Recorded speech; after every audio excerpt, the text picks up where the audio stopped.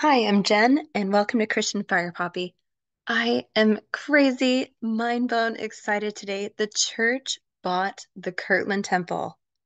And get this, the signs in heaven and the timing are absolutely perfect. So the video that just posted today on March 5th, 2024 at 4:45 p.m., I had actually recorded it and finished it the day before on March 4th. I had just marked it to be posted the next day in the evening. And this is insane because the signs that I was talking about, that I felt excited about, the fact that the church bought the temple, and guess what? It is opening on March 25th, 2024 to all of us, to the public. And that is the day of the Esther Palm Sunday eclipse. So listen to this video and then go back and listen to the video about the women's signs. And there is some amazing stuff in there. Okay, so I cannot wait to talk about this with you guys. Okay, so in the last video, this was slide was on here, but I had no idea that the Kirtland Temple, the church purchased the Kirtland Temple and it's opening on March 25th, 2024. This was absolutely a day that I put up that we were going to watch. So it is the Purim Esther Eclipse.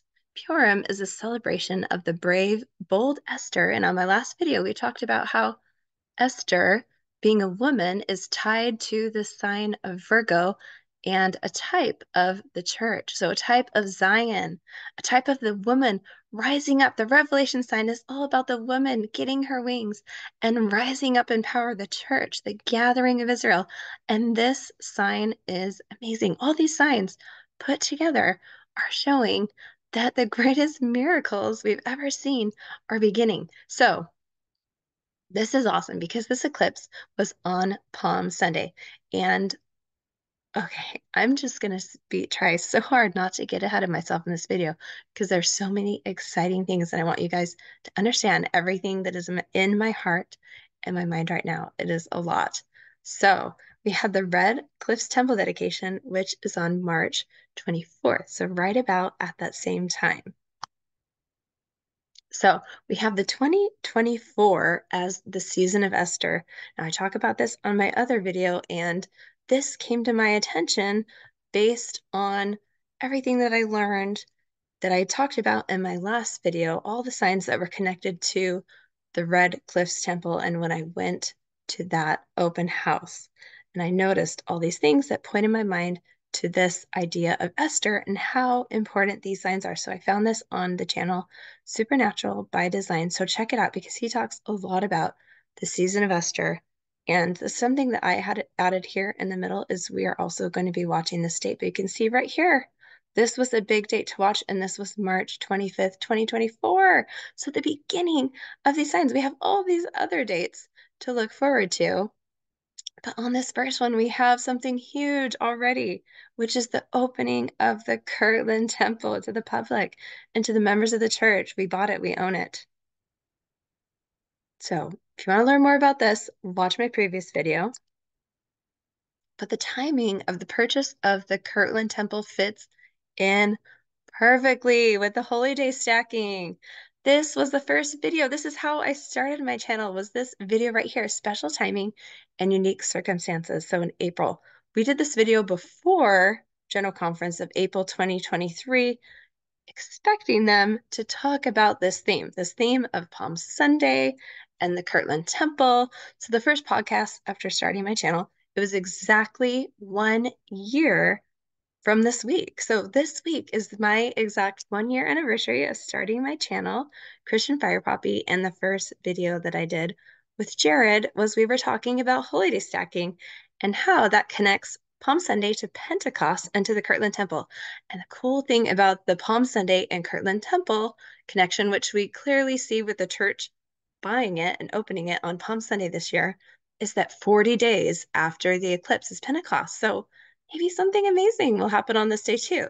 Remember, we can't get ahead of ourselves or, expect anything specific, but we never know. And it will be that much more exciting if something does happen. So we were hoping, so Jared and I had talked about this around this time a year ago, and we were really hoping that this would happen within the year, and it did. So exciting. So the thing to understand is that, so if we go back to last April General Conference, if we look at the beginning of the Hebrew civil year, so the Hebrew civil year starts on Nisan 1. So Nisan 1 of 2023 was March 22nd, 2023.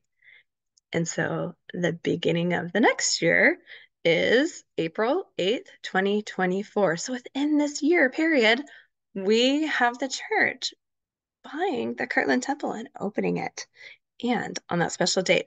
But it's also pretty cool because this Nisan 1, so the end like of that year, that time period, we have the eclipse that goes over the Kirtland Temple area. So the first temple of the Church of Jesus Christ of Latter-day Saints, where Jesus, Moses, Elijah, and Elias appeared and restored sacred keys and the authority of the priesthood power of Jesus Christ on the earth. Man, thinking celestial right now is amazing. All right, so this was a slide that I copied on here from my previous presentation that I gave. And in fact, what I'm going to do right now is rather than just read this to you, I'm going to play just a few clips that I chopped up and spliced together for you to remind you what we were talking about 1 year ago, right before the General Conference, when we were excited about Palm Sunday and the Kirtland Temple and the Holy Day stacking. And like I said, over the phone, Jared and I were saying, wouldn't it be amazing if the church bought the Kirtland Temple? And since that time, Jared has, on Christian Homestead, has done quite a few videos talking about that possibility of that happening. In fact, the latest one he did was about the community of Christ got a new prophetess, and he was wondering if that would create that change, if she would decide to sell it to the church, and she did. So let's watch that clip. So the keys of this dispensation are committed into your hands, and by this you may know that the great and dreadful day of the Lord is near, even at the doors. So it's kind of interesting. General Conference 2020 and 2023 both fall on that Palm Sunday, the Passover, and the 10th of Nisan. And then in the 2020 General Conference, there were 7 separate speakers that talked about the Kirtland Temple. So that theme definitely showed up. And let's take a look. So we have to take a minute to appreciate the rarity of the stacking, because Passover, Palm Sunday, and the 10th of Nisan and General Conference are actually all 4 separately determined dates. So to have them stack up in the same weekend is rare, and it might not seem like it just because 3 years afterwards in 2023 they stack up again, but it's actually a pretty wild anomaly. So, I looked from 2010 to 2040, so you can see these are the only 2 days with this kind of stacking. So you can see I highlighted in gray where some of the days General Conference lands on Palm Sunday, or some of the days the 10th of Nisan lands on there. But Yeah, Palm and that's Sunday, what I was talking about earlier, how you see on the chart there, you guys, that it's not going to be until 2031 that we're going to have Palm Sunday during the conference weekend. So it's going to be a while. That's right. That's right. So Palm Sunday, the way that is determined is by counting back 7 days from the first Sunday after the full moon that occurs on or after spring equinox. And then Shabbat Haggadol follows the lunar calendar and must be on the Sabbath day before Passover. And then Nisan 10 follows just the lunar calendar alone. So they're all independent. And the General Conference is always the first weekend in April of the Gregorian solar calendar. So you can think of it as kind of like 4 holiday calendar wheels spinning at different rates and directions, and to have all 4 stack up together is significant. And does it mean something? Well, God has used that method in the past for conveying messages about events. So looking from 2010 to 2040, it seems pretty significant. It's very similar to have that same thing. And, it makes you wonder, like, what does it mean? And, we're not sure. I'm not sure, but It could be some kind of a parallel time. Maybe it could be highlighting what happens like in the time between the two dates or highlighting what happens right after 2023 General Conference. Like some people will sometimes be like, well, why even pay attention to um the Jewish feast days? Um, Yeah. well, for one thing, they seem to still be significant today because there have been things specific to our church that have still happened on those days. Like when Joseph Smith received the gold plates, when Elijah came to the Kirtland Temple, it was on Hmm. first fruits, it was on Bikurim, it was on Yep. Easter. Well, so that's one thing. But the other thing is because you have to remember, you guys, that like our church is not entirely complete yet. Like it is, like we have the restored church, but we have an entire other people, the Jews, that will be joining us That's once right. Christ comes, and they are still on that calendar, on the Right. the Right. Hebrew lunar calendar. And so I think that the Lord does things in a way that makes sense to his children, right? And so when you Right. have an overlap, you have both groups that can appreciate the significance of their respective special Right. day or holy day. Right. And so you have And kind of like that's a coming together, a union. yes. And so I love to find those connections between the restored gospel and the Jews. And Mhm. because eventually we are all going to come together and see eye to eye on all of the events in history and how it was so beautiful and perfect. And I discover the Hebrew mystery of the Moreh and the Malkash. And this is about two harvest rains that were celebrated. So the early rains were light and softened the hard winter ground. The latter rain was more heavy, even destructive, but necessary for the final harvest. And this is supported by none other than Joel chapter 2, of course, which is about the latter day harvest rains pouring out before the final gathering. So, sound familiar? It says, He has poured down for you abundant rain, the early and the latter rain as before. And it shall come to pass afterward that I will pour out my spirit upon all flesh, and your sons and your daughters shall prophesy. Your old men shall dream dreams, your young men shall see visions. And also upon the servants and upon the handmaids in those days will I pour out my spirit. So at this point, I'm wondering, yeah, maybe there's going to be another big Pentecostal outpouring before the harvest ends for good at the second coming. And door number 5, we have Christ opening the door to temples. So in Moses' day, the glory of the Lord entered into the temple. In Joseph Smith's day, Jesus Christ appeared and stood on the pulpit. And another cool note is that when he appeared in the Kirtland Temple, the first modern day temple, he actually stood on the pulpit. And if you look at the pictures behind the pulpit, there's an arched doorway shaped window. Yeah. So you have that behind him as he appears. And then the Nauvoo, the Salt Lake, and many of our temples have arched doorways as well. I particularly, the Nauvoo temple is where I was married, and there are 3 beautiful arched doorways in the front. So door number 6, President Nelson said that the year 2020 was a hinge point in history. So maybe it's like we're opening the door of scriptural events right into the book of Acts. Mhm. And we look at what happened in the book of Acts. There was turmoil, oppression, chaos, confusion, but there was also Pentecost, miracles, outpourings, and conversions. And You can only imagine what the significance of this conference might be, right, or what might right. be said, Yeah, introduced, whatever. yeah.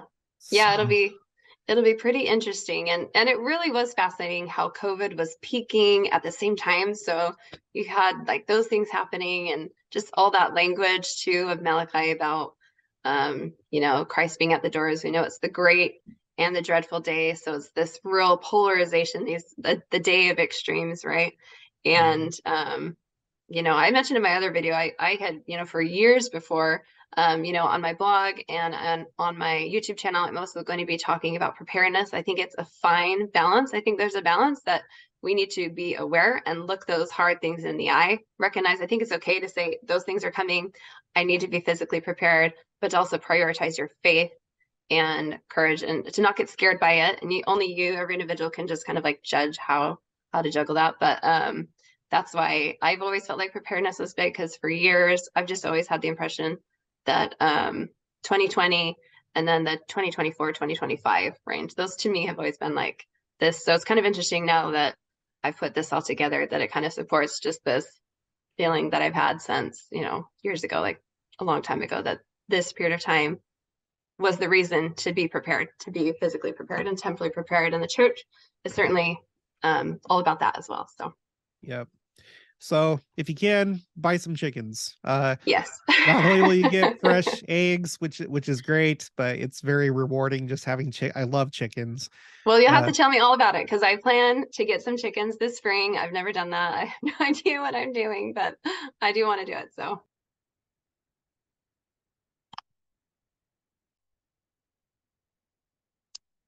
I actually did get chickens. And they actually just started laying eggs this week. It took me a while to get them. I got them, I think it was August or September, and they are finally big enough to start laying eggs. So we are getting fresh eggs for breakfast. My kids are loving it. They have these little aprons that they wear with pockets and they collect them and they think of them like Easter eggs. So it is adorable. So we are getting more prepared because the signs of the last days are screaming in our ears at this point. There are so many things. And I feel like on my channel, I'm only able to share a small portion because some of these things are hard to express unless you understand the whole. But anyway, it's hard to convey at times, but I hope you guys are understanding how these things are connecting and what it might mean. It means a lot to me, and it's definitely confirming some of the theories that I have. And some of that is that we are going to see some of the greatest miracles, like President Nelson is saying. And it really supports this thought of another Pentecost. And I feel like we are already starting to see these miracles happen, but I really think this is just going to accelerate and fast. This is so exciting. So, remember President Nelson? He said that in the coming days, we will see the greatest manifestations of the Savior's power that the world has ever seen. So, the greatest miracles are coming. That latter rain. And God is working right now to bind us for a sign upon your hand and frontlets between your eyes. So he's sealing us in our foreheads and in our hands to listen to him, to hear him, to follow the Spirit. And just like in my previous video where it opened with a picture of Emma Smith, to spend our time learning and listening to the Spirit and to set aside the things of the world. All right, so I feel like now that it's been a year, I have more clarity as to what these two pillars in time mean. So, right here in 2020, we had the big worldwide Palm Sunday Hosanna shout. So it was on Palm Sunday. And Palm Sunday, when you shout Hosanna, that's what they shouted as Christ walked through the Shushan Golden Gate door and he came into the city and they held him as a king as he rode on the donkey. And so for the entire church to do that was such a Palm Sunday event. And this really confirms to me that Holy Week, our prophet is wanting us to understand Holy Week because it is a type for the events that are going to happen in the last days.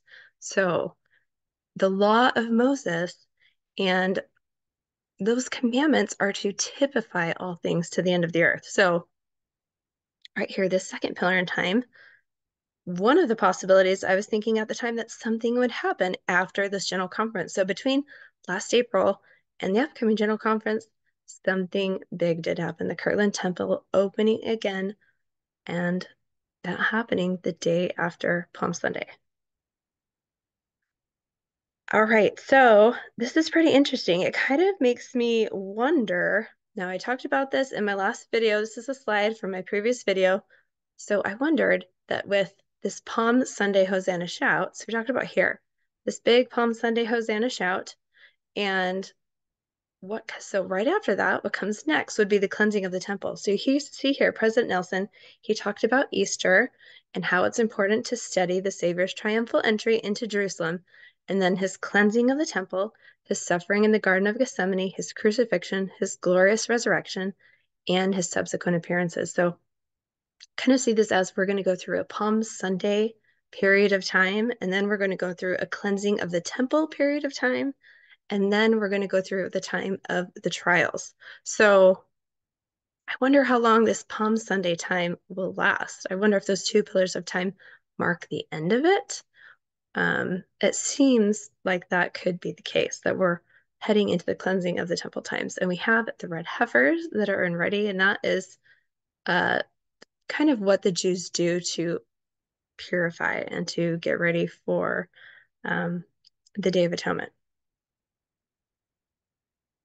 So just a fun little note, something really amazing today. My sister-in-law, Lisa, had her baby Emma. So she named her baby Emma a long time ago, not knowing that her baby would be born at the same time that they announced the purchase of the Kirtland Temple, along with the Smith family homestead, the mansion house, the red brick store, and they even bought 7 letters written between Joseph Smith and Emma Smith. So I was so happy for her.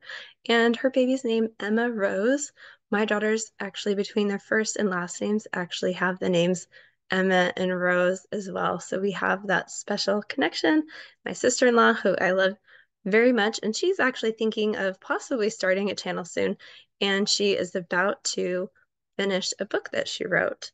And I believe that she is going to be, anyways, putting that out here soon. So I'll give you more information when that time comes.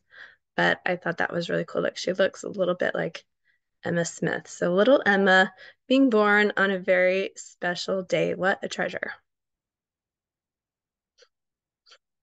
So this slide, again, this slide from my last video has a lot of meaning because I had put on here this picture of the Relief Society red brick store, and we own it now. The church owns it now. So I was talking about how women in the scripture, so women are a type of the church, of us, of Zion.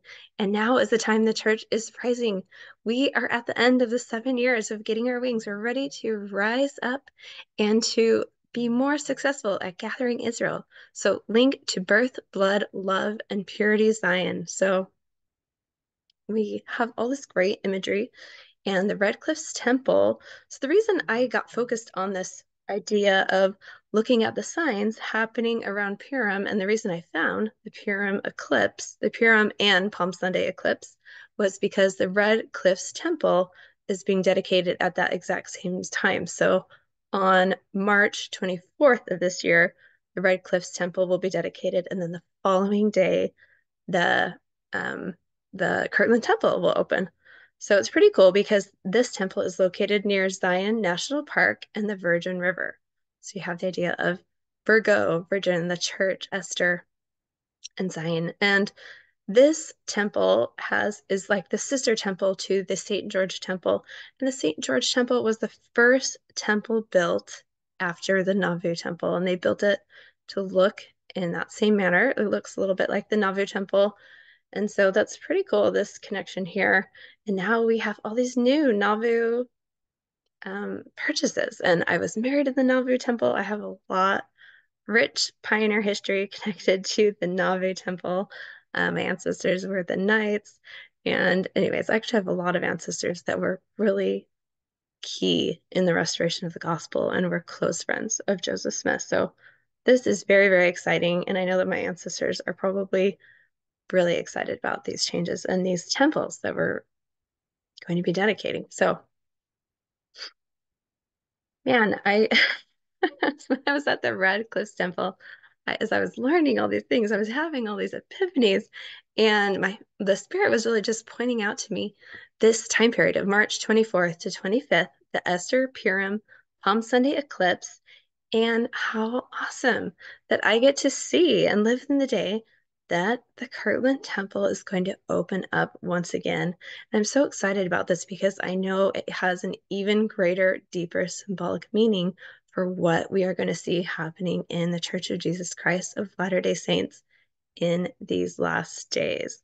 And Zion is rising up, and I love talking to you guys about this because we are all coming together to it's up to us individually and collectively to come together and to create this beautiful Zion. And so, how awesome that the Red Cliffs Utah Temple they have a custom pattern blend, and it's designed after both the succulent and the poppy together. And it has kind of this red tinted color. So, The Fire Poppy Temple.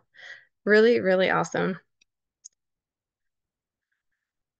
All right. And then you can see here, this is a slide from my previous video. So I just threw it up here because there are also some really cool things if we're thinking about the woman as being indicative of the church. We have this dedication is 7 days after. We have a World Relief Society birthday devotional broadcast. I bet they are going to be talking about all of these exciting pieces of property that we've obtained and probably the history of the Red Brick Relief Society house, things like that. That will be awesome. And then, of course, we've talked a lot about this, the March 24th, Palm Sunday Purim. It's a penumbral lunar eclipse. So what a penumbral lunar eclipse will look like to the eye is it's actually very slight. When you look up the moon, it will look slightly more dim. Fun fact, the temple was named by Sister Holland before she passed away.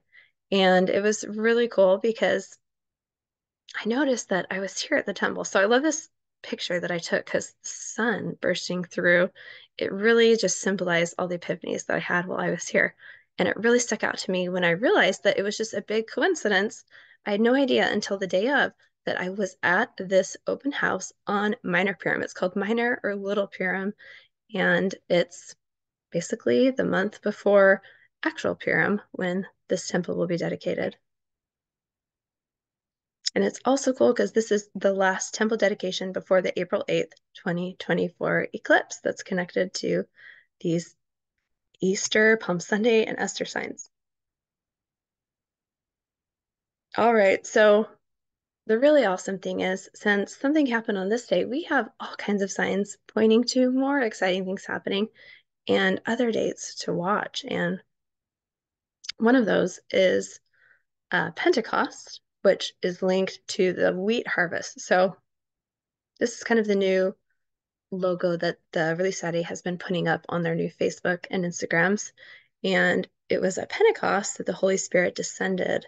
And they were at prayer on the Jewish feast, which had a double significance to Israel. It was the time of the spring wheat harvest, and it also marked the day that the Lord gave the Torah to the entire people. So this is 40 days. Pentecost is 40 days after the eclipse. And we know that, in Jonah, he cried, yet 40 days, and Nineveh shall be overthrown.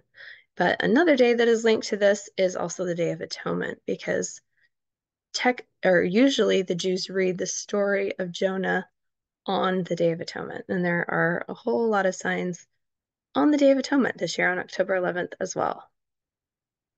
So I'm just going to go over this briefly because you should really go back and watch my previous video that is about women right before this video. And basically what I talk about is that we see this comet that's coming through. It's really interesting because it's coming from the east. So Joseph Smith said, they will say it is a planet, a comet, but the Son of Man will come as the sign of the coming of the Son of Man, which will be as the light of the morning cometh out of the east. So here we have a comet, and it's coming out of the east.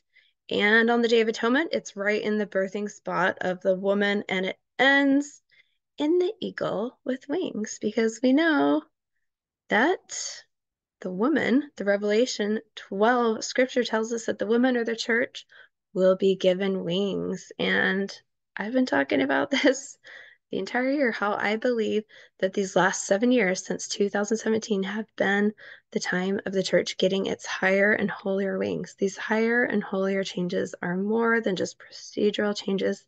They are prophetic changes. Our prophet is inspired. These changes are from God, and it is helping the church to rise up in its full glory, clothed in the sun, the moon under her feet, and on her head, a crown of 12 stars. So exciting things. And something kind of cool, I almost forgot to mention this new comet arriving in 2024. It could be even brighter than Venus. So they don't know exactly how bright it will be, but it might be really stunning to see. So join the goal. We're working on finishing reading the Book of Mormon by April 8th, 2024, or read the Book of Mormon every day up through April 8th, 2024. Remember, to not only be hearers, but be doers. Thank you so much. Let's bloom despite the doom and gloom like a true fire poppy. A Zion field of many fire poppies will reduce erosion after world chaos fires. Join us for more fiery passion and preparedness as we fly into the second coming of Jesus Christ.